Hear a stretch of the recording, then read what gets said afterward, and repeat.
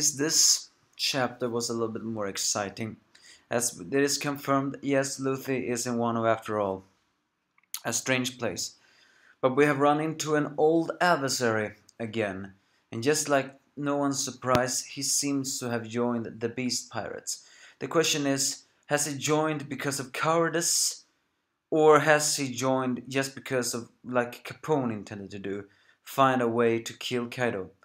If you ask me, I hope he joined out of cowardice, because quite frankly, that guy pisses me off and I really wish him to be defeated.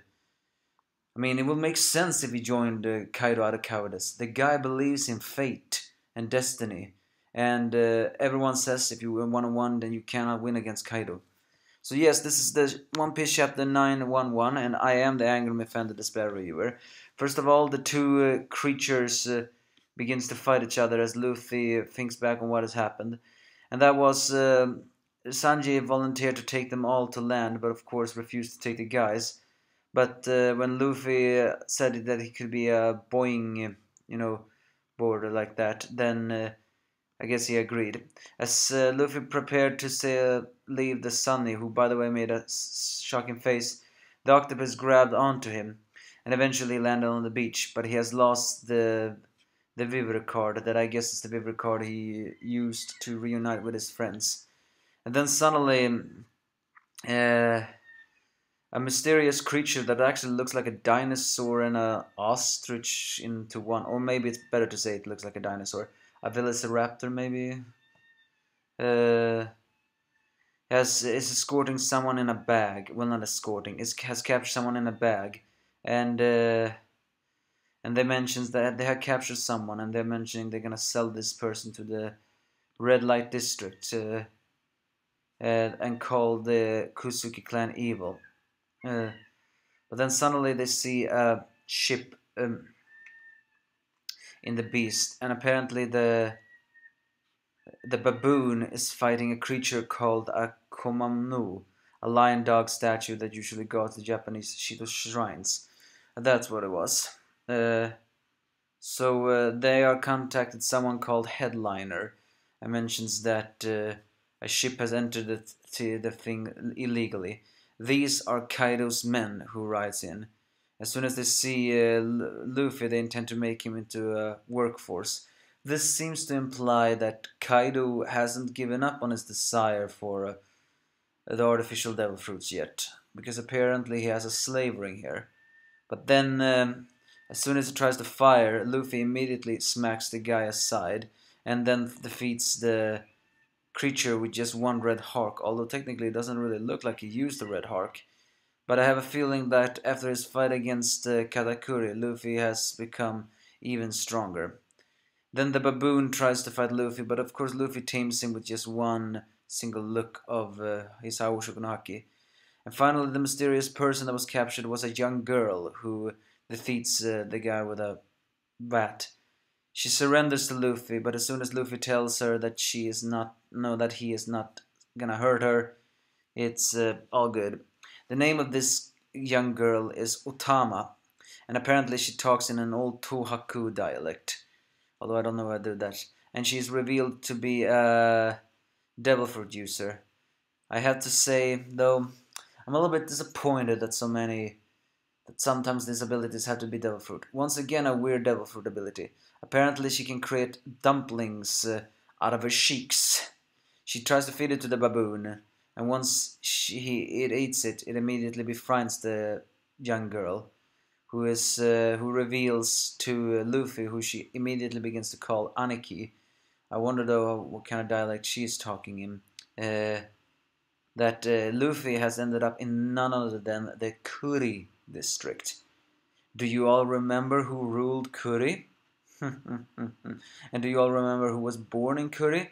The plot thickens. So either way, apparently O-Tama was gonna go in the district to buy something, but her belongings were taken, so she actually screamed to the thugs that the Kusuki family will come back. And apparently mentioning the Kusuki family is a crime in Wano, given to the fact that Shogun Orochi and Kaido killed the daimyo, who, well, you know what, it's not surprising of that one. So she escorts him and hides the ship in a valley, as she mentions that there are pirates she hates and pirates she likes. So she likes Luffy. And she and her master are the only one lives here. Before there were a lot of people. So she serves Luffy some rice and he eats it up pretty quickly.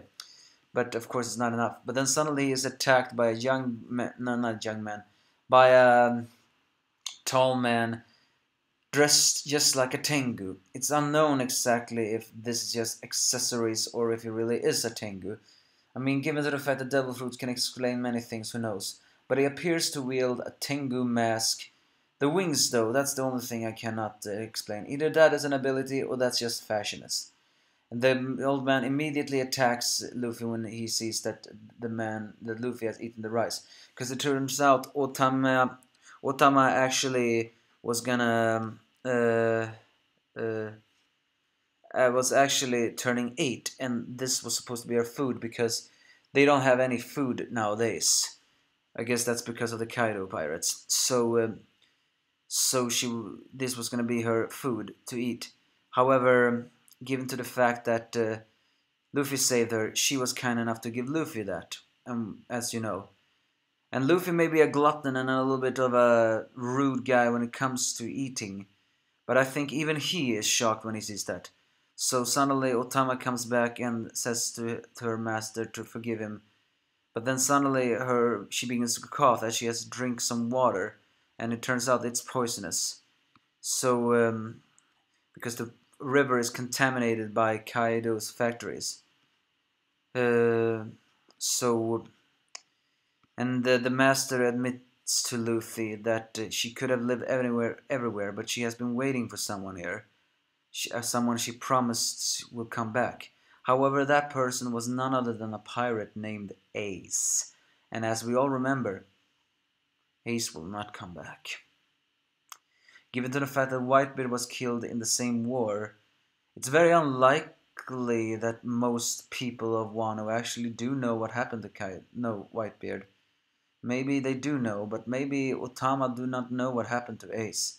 Of course, the connection just got even more interesting, because before O-Tama is Luffy. O-Tama is hungry and she's now sick. Well, Luffy has to find Sanji and Chopper immediately. Only they can save her.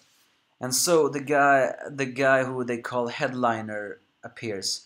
And who is this guy? Well, the one I talked in the beginning of. None other than Basil Hawkins. As I said before, it's not that surprising that Basil Hawkins has joined the Beast Pirates. But as I said in the beginning, has he joined because he has that plan just like Capone? Or has he joined simply because he considered that destiny and it was better? Now Kaido has 3 worst generation forces on his place. I was really hoping X-Drake will make a heel face turn, but I guess I shouldn't hold my breath. So yeah, it makes sense though that Kid is the only one that refused. After all, Kid is I wouldn't say he's like Luffy, no, he's far from Luffy, but he is more challenging for authority. Appo is a survivor and a troller, so of course he would join. And as I said before, Basil Hawkins believes in fate, and everyone believes that you cannot oppose Kaido, so it will make sense for him to join. But again, we should wait until we have more evidence on the worst generations, because if there's anything we have learned from Capone is that the worst generations are people that challenges the Yonko. So who knows? But I really hope Apo and Basil Hawkins are enemies. I mean, are still gonna be enemies to Luffy. Because quite frankly, they piss me off. But who knows? Luffy, we're gonna need every help.